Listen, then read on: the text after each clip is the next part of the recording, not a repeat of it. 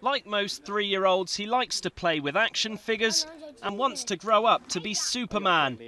But there is a difference in this case. Lu Hao from China weighs over 60 kilograms. For dinner, he regularly wolfs down several bowls of rice and steamed fish, and if his parents deny him food, he often throws a tantrum. Of course we worry about him. His legs can't support his weight. The boy, who's nearly 4 years old, has to support 60 kilos. His heart is also under pressure from the heavy load. According to his mother, though, Hao is a cheerful boy most of the time, but he does get upset when people call him names in the street. His parents simply don't know what to do, but they are hoping doctors can find out what's wrong with him so he can grow up to live a normal life.